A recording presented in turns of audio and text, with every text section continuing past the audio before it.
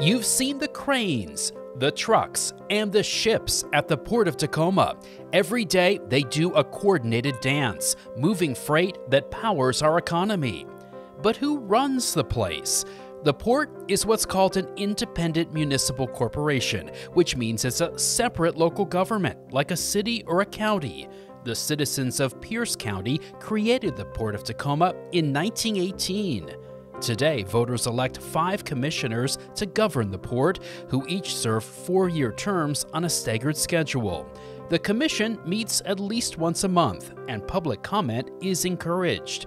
Commissioners set the port's strategic vision and delegate implementation to an executive director, who leads staff members in operating the port.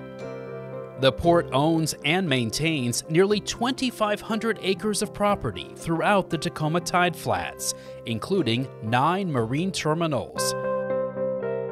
Cargo is a competitive business. After decades of competing with each other, in 2015, the ports of Tacoma and Seattle formed a port development authority called the Northwest Seaport Alliance to better position our region for shipping.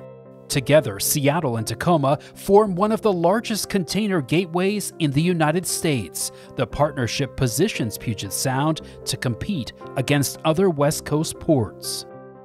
The alliance is jointly governed by the 5 Port of Tacoma commissioners and 5 Port of Seattle commissioners. The presidents of both port commissions serve as co-chairs of the Northwest Seaport Alliance. The joint commissions meet monthly and welcome public comment.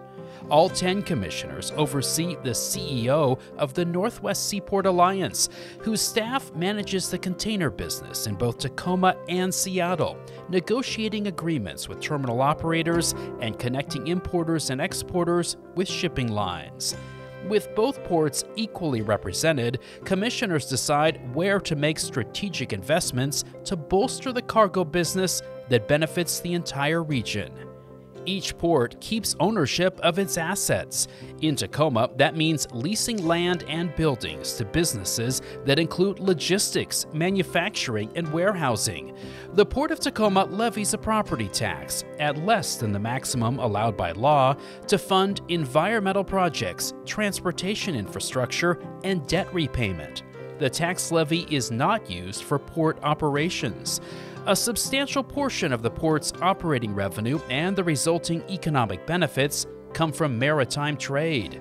Marine cargo and real estate operations at the Port of Tacoma contribute approximately $100 million in local and state taxes each year and support more than 42,000 jobs.